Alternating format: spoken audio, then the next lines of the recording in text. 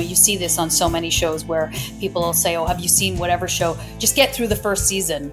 And I mean, I don't think that was our show. I think we had a great first season, but I do think, you are trying to figure out what the hell you're doing for a while. My name is Anna Silk. For 6 seasons, I played Beau on the hit TV series Lost Girl.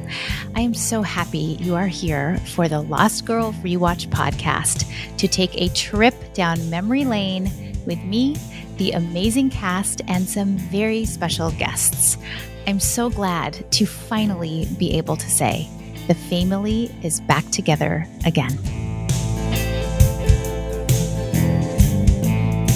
Hello, everybody. Welcome to episode 1 of the Lost Girl Rewatch podcast.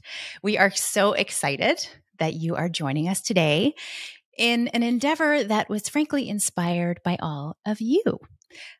Each week, I will be joined by an amazing cast member to co-host with me. So, without further ado, please allow me to introduce my co-host for today. And I can't do it without crying. I'm just going to say it right now. Oh my goodness. Oh my gosh, everyone. Okay. One of the greatest life lessons I ever learned was from my co-host today. And that lesson, that lesson was to recognize and embrace the moment that you are in while you are in it. This person brought this energy with her every single day to set. So, in the spirit of this lesson, I just want to say that I recognize the moment that I am in.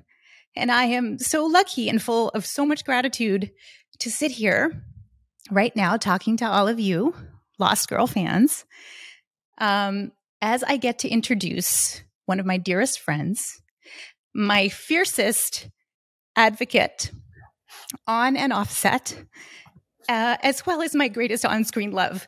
So please help me welcome the beautiful Zoie Palmer. Oh my goodness, Zoie. Hello. That was quite an introduction. The feeling is beyond mutual. Thank you. It's a pleasure and an honor to be here. So thank you for having me. I'm clearly very excited to see you and so moved.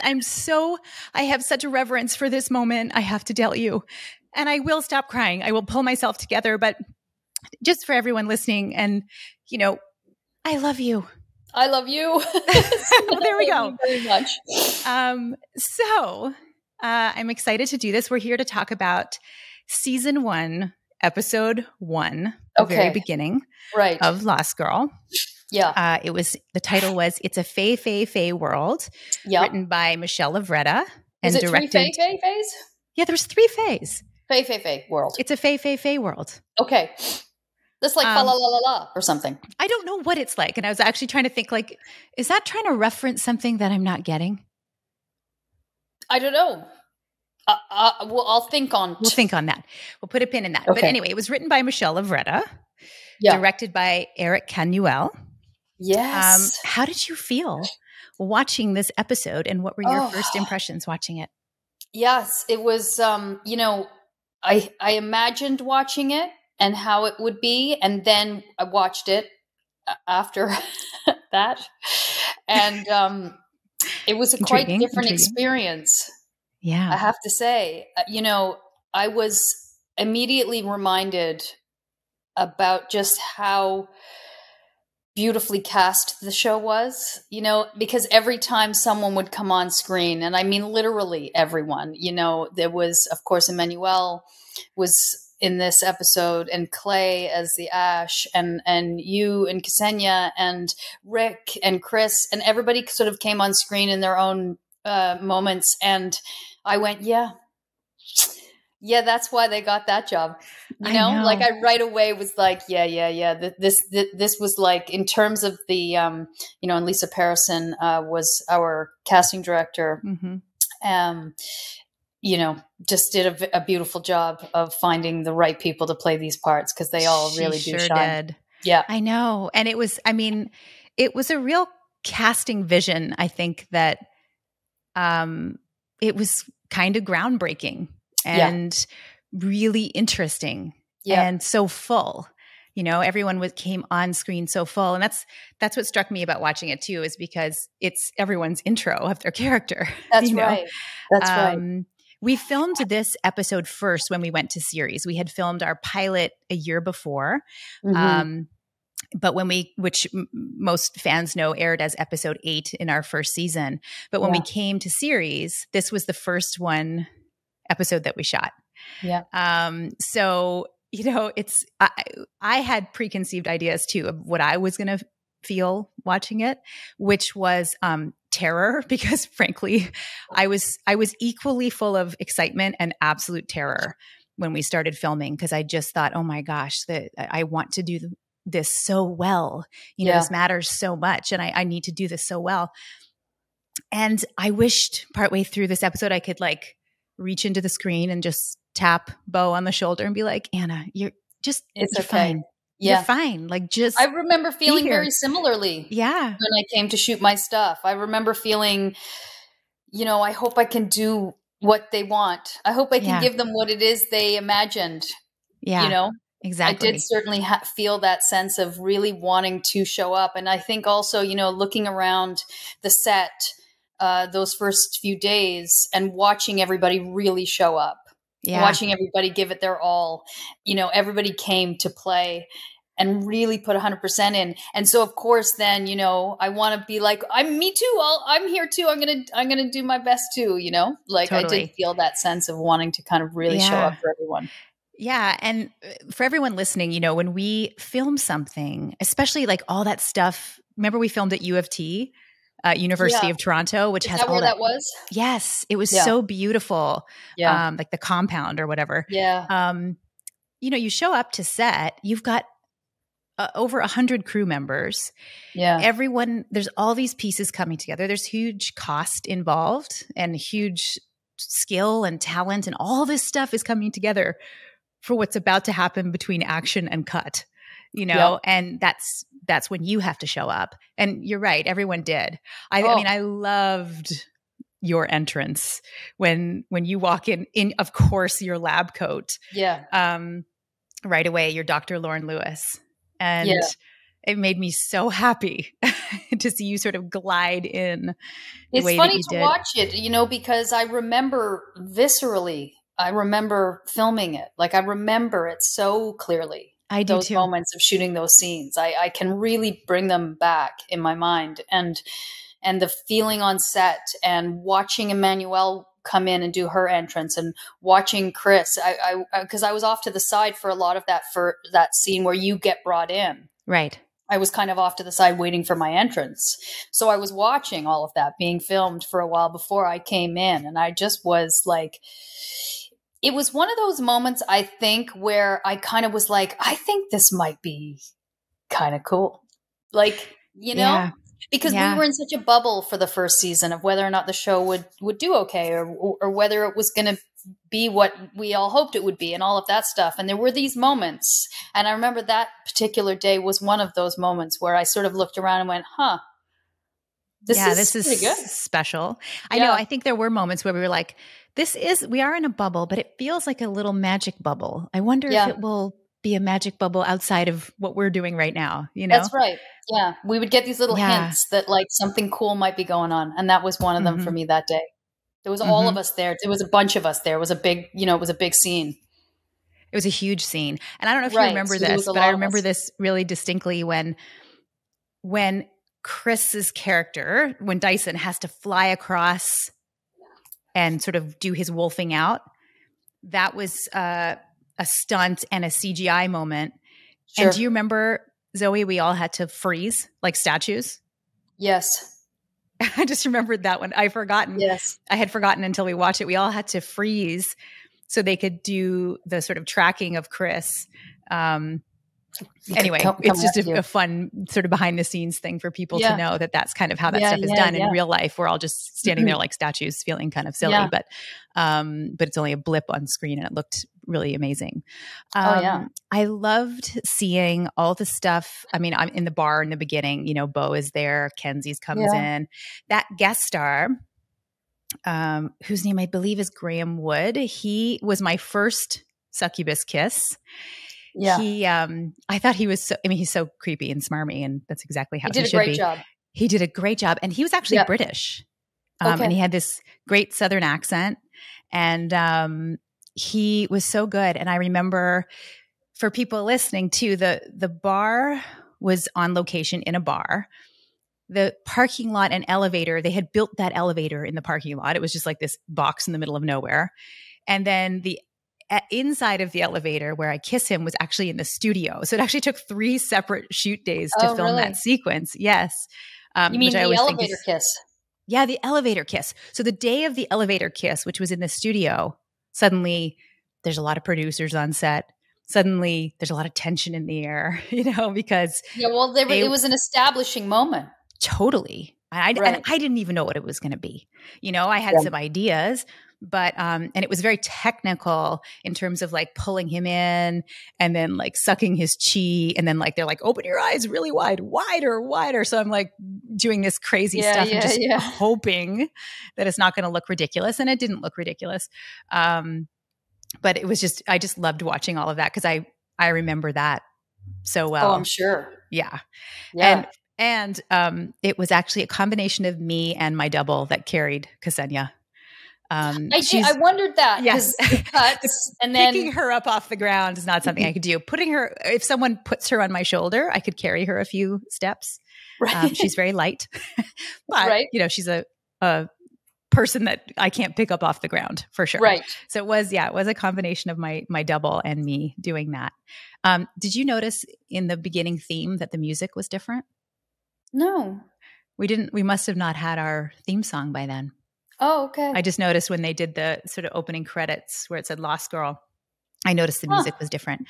I also loved seeing, I always love seeing Dyson and Hale in the cop shop. Yeah. Like just. Yeah, I was reminded of the chemistry. I mean, I think that was what stands out so much, was that the chemistry of the whole show was always sort of on point, but then you would break off into these little teams.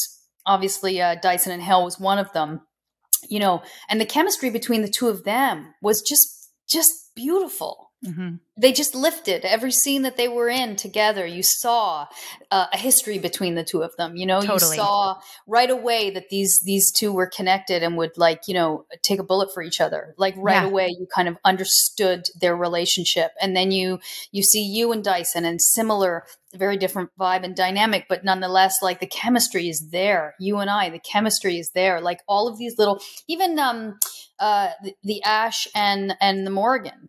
Totally. The scenes between those two, fantastic chemistry. Like, that's what I mean by the casting was just this. I mean, it's so good that you'd almost have to go, it was a happy accident, which of course it wasn't. You know, a lot of time and thought went into picking everybody who played who they played, but it was so palpable, the chemistry between each dynamic and then the group as a whole.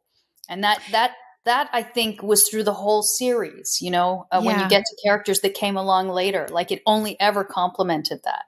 Totally. And I mean, I think the fact that we are all still friends. Yeah. I mean, that's rare. Sure. You know, that you'd go to work together for that many years and still be so close. Yeah. 100%. Yeah. It 100%. Was real. I think that was, I mean, those connections that fans were feeling were real. You know, mm-hmm. The love was real. It was real. The love was real. Yeah. I also loved watching Bo pack when she had to race out of town, because she packs like me, where she packs more products than clothes. Oh. So apparently it takes a lot of products to be a succubus, which I thought was kind of funny. Do you pack a lot of product? I packed so many products. What is it? What's like the main thing? You need makeup. Sure. And there's a lot of pieces to makeup. Okay. And you need the hair. the hair product and the flat iron and the curling iron. Okay. And the creams and the smelly things. And okay. It just seems like there's a lot of products. Sure. And I was surprised at how many products Bo had, frankly. Okay. You felt connected to her there. Yes, I felt connected to her there. Okay. That was best memories of filming this episode. We've touched on that a little bit, obviously, but does anything come to mind? Well, I do remember that episode because it was the first one. We were still playing around with the idea that Lauren would be British. Oh, yes. I remember this. And I was doing scenes with an English accent. Yes. I'm so glad you're sharing that, Zoe, because that's my memory of your entrance is you walked in with a British accent and they went, I didn't know that we had come to the decision that wasn't happening anymore. So why did you need to know? You didn't need to know that. No one had told me that we were ditching the idea, or they had told me and I forgot. I don't know. Or I was adamant to do a British accent. Honestly, I'm not sure what the order of those events were, but very sweetly, Vanessa came up and was like, so, I know they sort of called cut. And then she went over to you. I was doing this whole thing with this British accent. And I think it was Vanessa that said, we're just going to not have an accent. And I was like, oh, okay. And that's a huge change. I was like, yeah, because I had been working on it with this British accent and been learning lines in a British accent. Because when you use an accent, and I think most actors would say this, but I'm not sure, but I certainly do work on it in accent. Totally. You don't work on it in a North American accent and then fling into a British accent. You work on it in accent. Yeah. So I was like on the spot going, okay. And it also, accents are very much, dialects, accents are very much inform a lot of other things, right? They inform body language. They inform a vibe, an energy about the character, right? Like, you know, a really strong East London Cockney accent brings a very different vibed person, for example, than, you know, the Queen's English. Yeah. I also find that they put there's a layer in front, like sort of between, I guess what I'm saying is on the day when you got that news, I mean, you managed to turn it around really quick, but that's not an easy thing to do. And from my memory, when we auditioned together, you did some with a British accent and some without, right? Yeah, we were talking about it, and I did know everyone was always saying like, we're not sure. We just want to know, can you do it with a British accent? You know, so we were playing around with that, and I think for some reason I'd gotten in my head that that's what we were doing. Anyway. She became not British quickly and stayed not British. It's hard to imagine actually now Lauren being British. Yeah. Now, I mean, totally. Thankfully, it was just that first scene. It was really just your first line because you walked in like that. I didn't even know that it had changed. Did I get my first line out before somebody came flying over going, stop? No, stop. Not British. Yeah. And Bo, you're British now. And I was like, no, I'm not British. That's right. Yeah, you're German. Not that part is not true. But yeah, that was so interesting. Some of my best memories watching the Bo and Dyson walk by each other in slow motion. That was great. That was the first thing we filmed. That was a great moment. And they did a great job of slowing his look down and really like. That was day one scene, first scene we were shooting ever in Lost Girl history was that moment. It's a great scene. And then it's all there in that scene. You see the connection. It is. You see the kind of mistrust. Mm-hmm. You see, you know, like with him and going like, what's the deal here? You also see his power in the Fae world, like his tracking abilities, his, you know. So that was the first thing we shot. And then the second thing we shot right after it, of course, was the last scene of the episode where Kenzie and Bo are walking down the same street. Talking about like anyone could be Fae.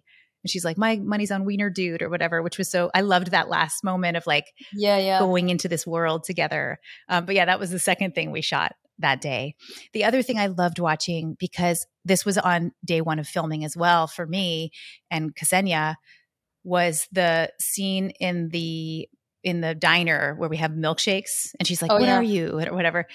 I remember just being so nervous to film that. And there was a lot of tension on set, you know, happy tension, but it was the first day for everybody, and expectations were high, and there was a lot of energy around us. And I remember being very nervous, and it's so funny to watch that scene now because it's such a lovely scene of Bo and Kenzie sort of discovering each other, and, Bo still not understanding what she is. She's just like, oh, I'm a freak. Well, there was a lot of that season one where, they were, and for good reason, in terms of like a lot of people coming down to watch scenes to see that it was, of course, fulfilling the vision essentially. Right. And that it was with the right tone, and that we were kind of doing what the writers and creators had imagined. And so, but of course the flip side of that is, as an actor, you're going, is it okay? I know, why is everyone staring at the monitor extra hard? Yeah.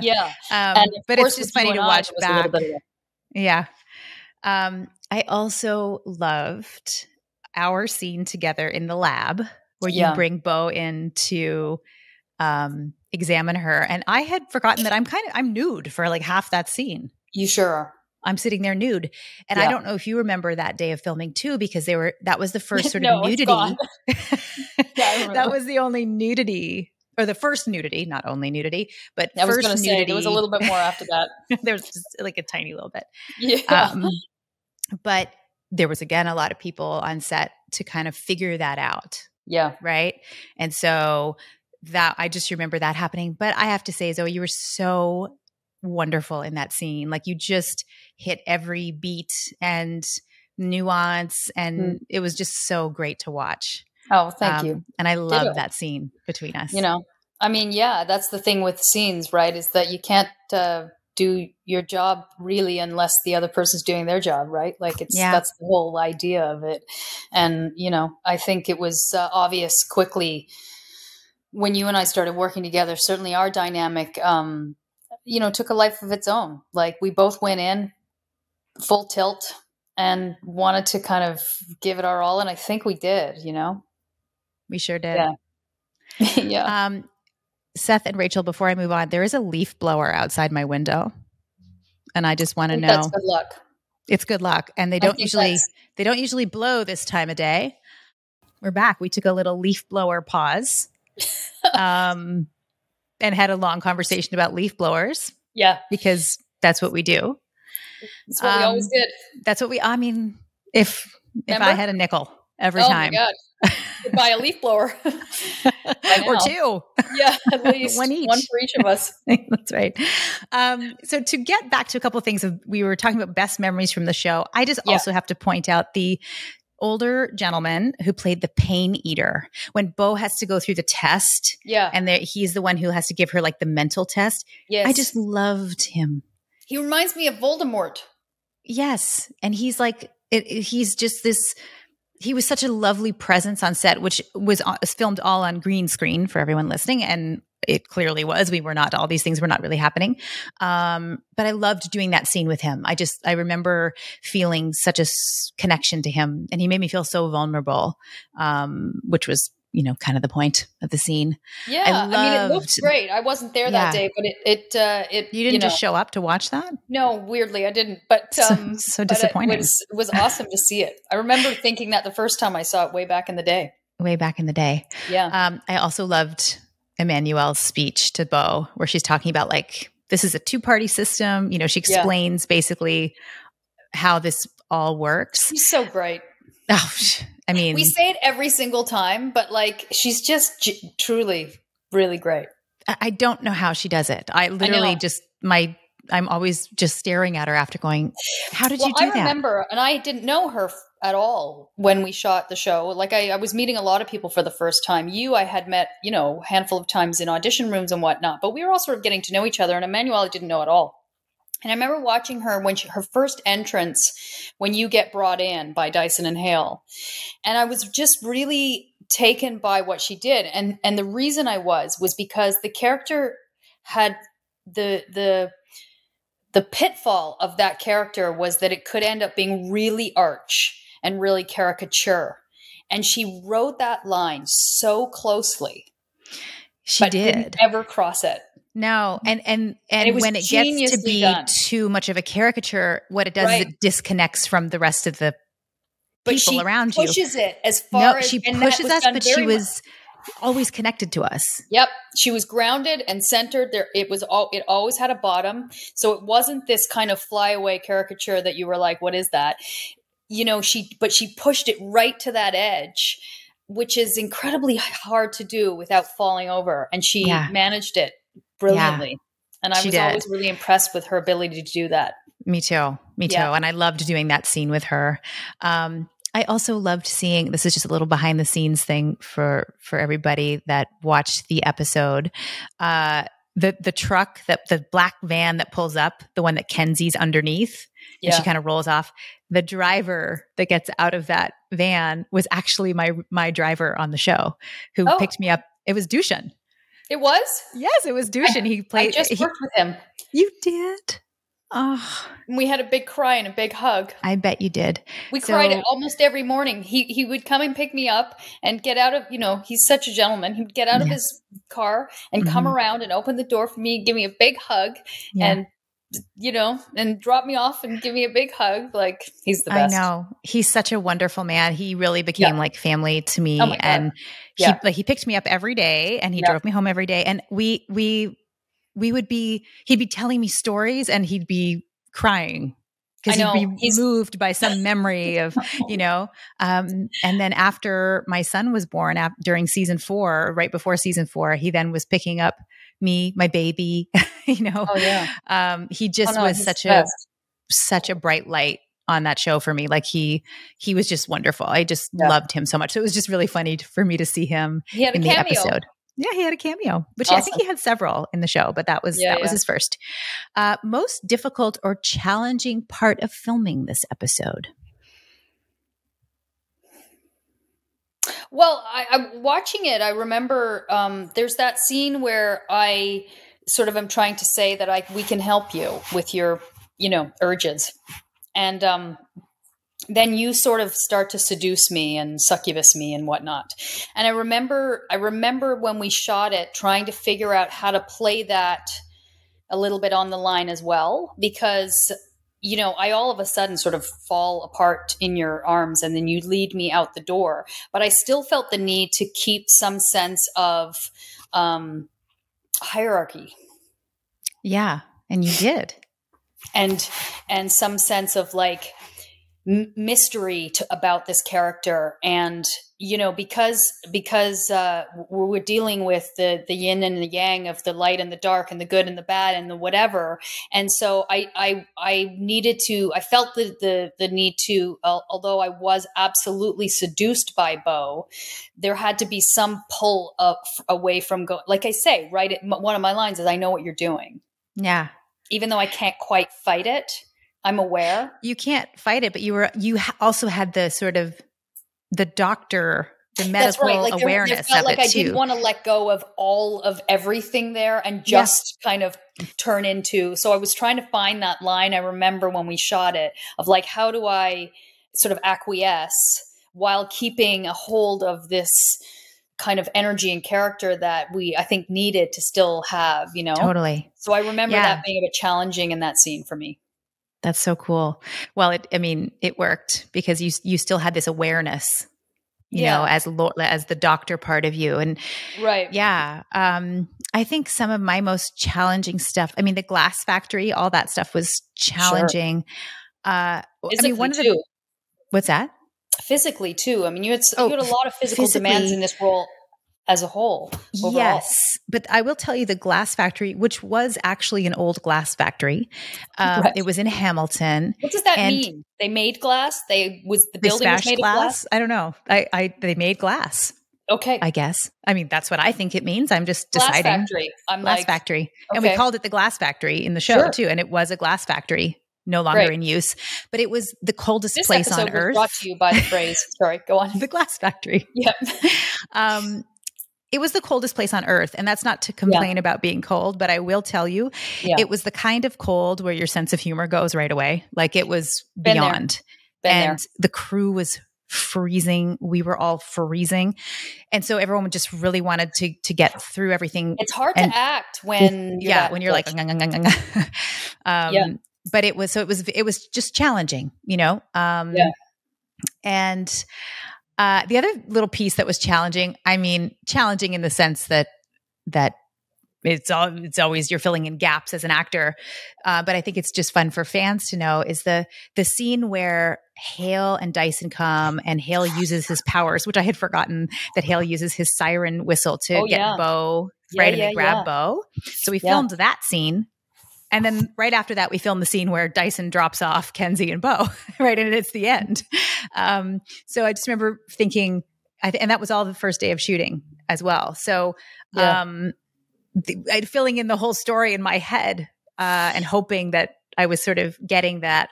But I loved watching that last bit with Dyson, and he's so proud of Bo. And he did a great job too. I mean, it was such a treat to watch it again because I was really sort of once again impressed and proud.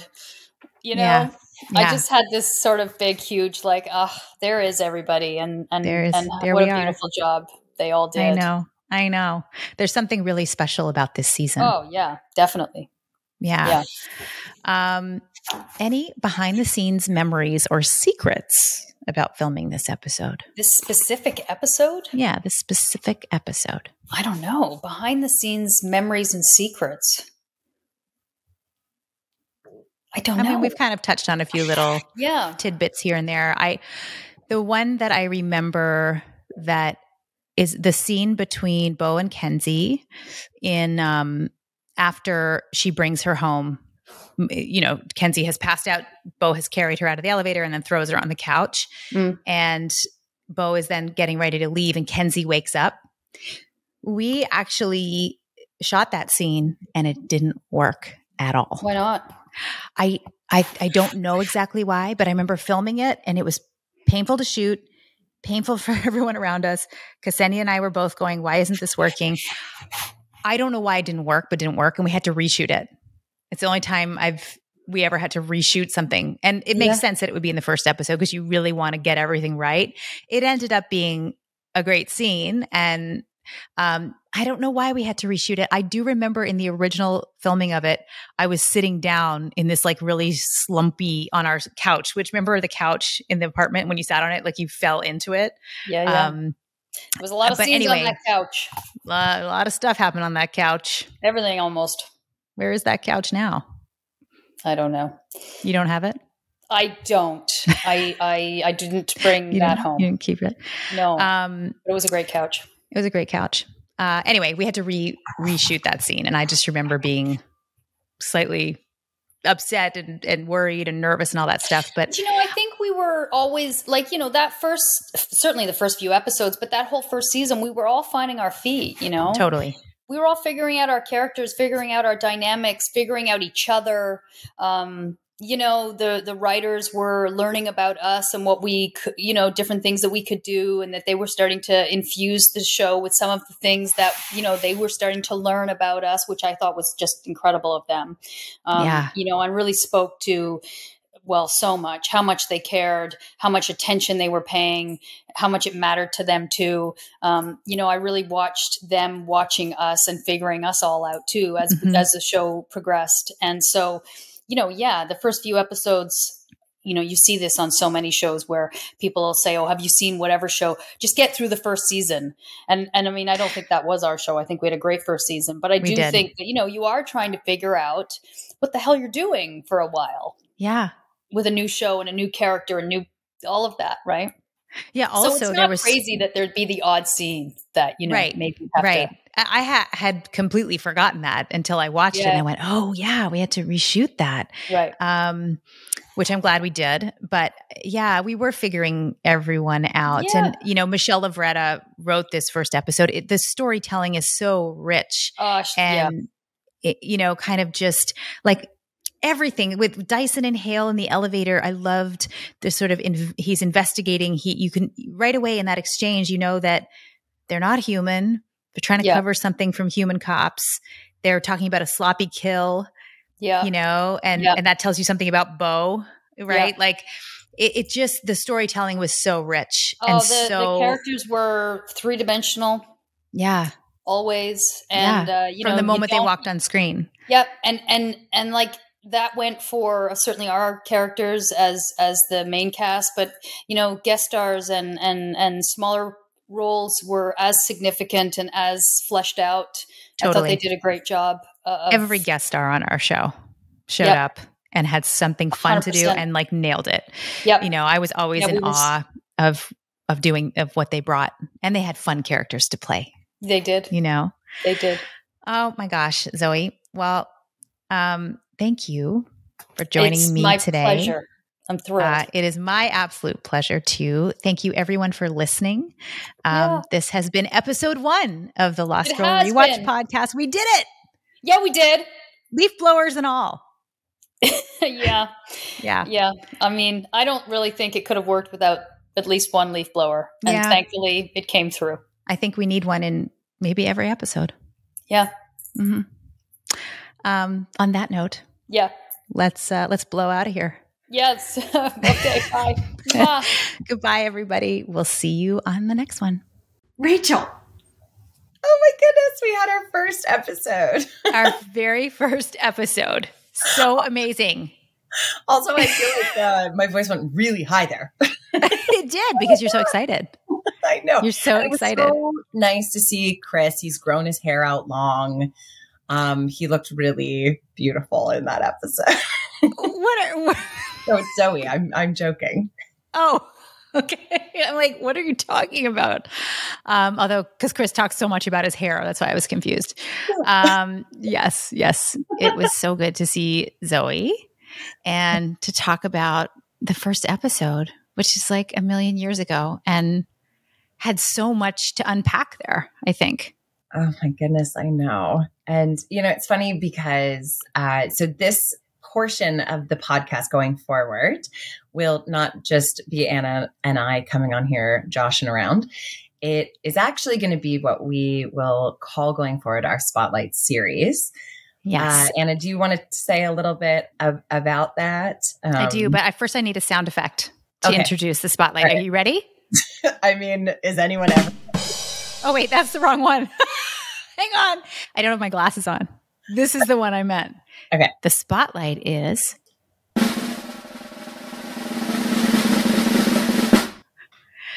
The Spotlight... God, so lame. Is so lame that it's awesome. You know it. Spotlights, we're going to highlight or spotlight people, various creatives who contributed to the show in a myriad of ways. Yes. Because we didn't do it all by ourselves, folks.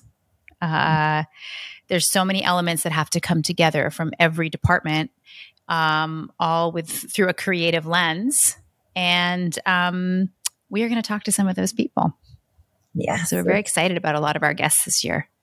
Totally. And I think one of the cool things about this podcast is sort of pulling back the curtain on the whole experience of what it was to make Lost Girl behind the scenes.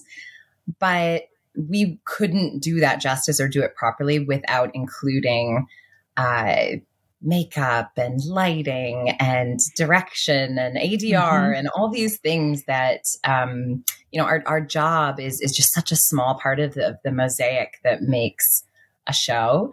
And so we're just really, really excited to show you guys all of those different aspects of the making of Lost Girl. The making of Lost Girl. Exactly. And you know what? You're right. It's a small part of what we do is actually like the tiniest part. The tiniest part in terms of like the number of minutes that are actually spent of us talking and saying the dialogue. Yeah. But all of those people that bring you there make you that character, 100%. And they sometimes have wisdom over things too. They do. They have way more wisdom and experience usually than we do. Well, actually, a funny story is in season 3, I wore this turquoise leather jacket, and I remember going into the wardrobe fitting, and I was like, "No, I'm not wearing that." I thought it was so ugly. I was like, that's terrible. I don't want to wear it. And I remember they were like, no, just give it a try. And it became this iconic Tamsin jacket. I know exactly which jacket. Yes. And it looks so good on camera. And after that, it was a real lesson for me, because after that, people would put me in things and I'd be like, yeah, sure. You know better than I do. I know. Well, so that's, I mean, because you build that trust, right? I mean, I felt like that with our lighting. You know, it was so beautiful that after a while I was like, I'm not so worried anymore, you know? Makeup, wardrobe, hair, the writing. I mean, it just goes on and on and on. But it's funny because like there's actually a part of me once that like maybe on more than one occasion, kind of forgot that I actually can't lift grown men and throw them across rooms, because the stunt team really made me feel like I could. Because when you're working with a great stunt person, as you know, like when you pick them up and you like throw them, they go flying. But they throw themselves. Hit a wall, they throw themselves. Yeah. Like I can't actually pick up that giant 250-pound man and throw him, but it feels like I can. So like I think I developed this overinflated sense of my physical abilities. I did not. I've always been well aware of how limited I am in that capacity. It's just amazing when people do their job so well. And the interesting thing about a lot of the work that happens, because a lot of it happens beforehand, but then what we do has to happen on the day, in the moment. We can't act ahead of the scene. You know, we can prepare, sure, but it's really once they call action that things start to happen. And so like for stunt performers, they have been rehearsing, and then they have like one or two takes usually to kind of if two takes, to nail it. One, because a stunt is so complex and they break a part of the set. Or it's just too expensive to do more than once. And the pressure. And it's the same with actors too. I mean, you know, we have some cutting tools in there and we can restart and stuff, but there's pressure too, to show up and do it. Like there's just no time. There's no time to think that you have like a million takes, or like you kind of don't. And not in TV land. You got to keep it moving. No. And if you do, your cast is all going to hate you. Yeah, exactly. But we moved on Lost Girl. We really did. And so, so every week or every episode, we'll be highlighting a spotlight where we get to talk to some really like super special people. Yes. That became friends, you know? Absolutely. They were part of the family, as we like part of the say. family. And these are the parts of the family that you guys don't get to meet. They don't go to cons. They weren't on camera. But trust me, they were like this far away from us while we were filming. At like all right here. times. Like right here. Yeah. I think I became so desensitized to people, like my own personal space, you know, because you get so used to people, they'll come in, they're just touching your hair and you're having like a conversation and they're like this on your face and, you know, in your wardrobe. And they really become an extension of all facets of both making the show, but also just your life. Like you become such good friends. It's been so nice. I think that's been one of the most rewarding things, aside from getting to spend so much time with you, is just getting to see all of these people again and talk to them. Yeah, I know. It's really, really special. Yeah. You just conjured up an image for me when you're talking about them touching your face and your hair. That's what it's kind of like on set. It's like if it's your moment, your close up, let's say, everyone flocks around you. You've got like, you know, the DP looking and moving lights and, you know, talking to people on a walkie and talk, and people are coming in and the hair's coming in, you know, you're looking at your script and makeup's there and wardrobe's there adjusting. Then they all like run away for a second. You film and you're like, wow, like here's my moment. And then they're like, okay, moving on to now we're going to go film Zoie. And like literally like it goes like black on you and you're like in the dark and everyone to them, they're all over Zoie and they're like doing everything to her. And you're like, oh, I guess my moment's over. I mean, it's just, I can see how actors develop a really overinflated sense of self. And I can also see why they're crushed constantly. Because it's literally the focus is on and off you all the time. Can you see my dog in the background right now? I can't. Okay, good. I tried to angle it up, but she's having a party behind me. And you know what I realized you can see in my background? Oh, maybe you can't. Can you see a yellow box out there now? Oh, there's a yellow box outside. Oh, no. No, it wasn't there before. No, I can't see it. You're like, oh my God, the box. It's because my sons play a game where they go out on this balcony and they throw a box onto the lawn. It has a rope and they lower it. And then one of them will be down there. They'll put stuff in it and then pull it up. Okay, yeah. And they can entertain themselves for hours doing this. And yesterday I actually had to put stuff in the box. And at one point I put in some gummy bears and they were shocked, first of all, that I put that in there. And then they were like so happy. Anyway, that is why there's a yellow box. I don't know if you can see it, but it wasn't there before. It just made an appearance for today's spotlight. Yeah. Once again, we end the spotlight saying the other ones will be better. The other ones will be better, you guys, because we are so lucky that everyone we've asked just jumped on board, because everybody had some sort of meaningful experience on Lost Girl, and we get to talk about it with them, and we're excited. We're very excited, and I feel like we need another sound effect, like a quick one. Like this is how excited we are for the spotlights. You ready? Yeah. Oh.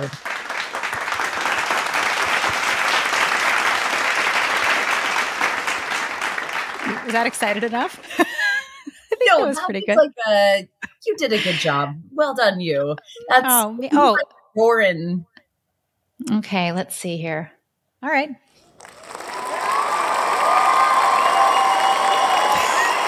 The only problem with this one is it's very long. But you know what? These spotlights deserve it. We'll talk over it.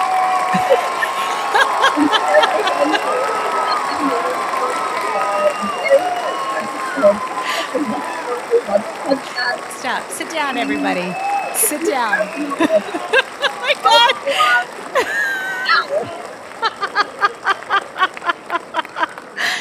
This will be the first and last time we use sound effects. Yeah, that's note to self. Let me just make a little note here. I'm not going to use the cheering. Anyway, thank you guys. We do have a very exciting season planned and lots more to cover. And you will get a little inside look into everything Lost Girl. Little peek. All right, Rach. Bye. Love you. Love you too. We will talk soon. Goodbye, everybody. Let's cheer out of here. Woo-hoo! The end was weak. Okay, let me find a sound effect on the way out. There'll be a smaller. Okay, he can edit it out. Here's the edit. Let's get out of here. I don't even know what that was. Or how about this?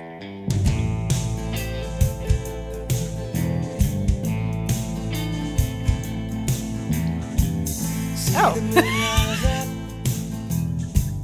Set in the wine. See the moon rise up. Set in your eyes. I know the feeling now. I know the feeling. I got a lot of mom moves in there. I really do. We all know I'm a terrible dancer, so all right, that's good. Those are some sick moves. Okay, I'll just stop recording there. For all to see that you let me ride along with you. Thank you for listening to this week's episode of the Lost Girl Rewatch podcast, which is produced by Anna Silk, Rachel Skarsten, and Seth Cooperman, with theme music by our very own Blood King, Rick Howland. Please rate, review, and share the Lost Girl Rewatch podcast. This enables us to grow and to continue bringing you exciting new content every week. If you don't already, follow us on Instagram and on our YouTube channel at Lost Girl Rewatch. You can also subscribe to Patreon for exclusive bonus episodes made just for you and get early access to all of our episodes. I know the feeling now. I know the feeling now. I know the feeling now. The other piece that made that show the whole piece of pie. Well said. The unbitten banana was bitten. Like, what the fuck? Absolutely. You say no more. Zoe, really, going. Say no more. Seriously, say no more.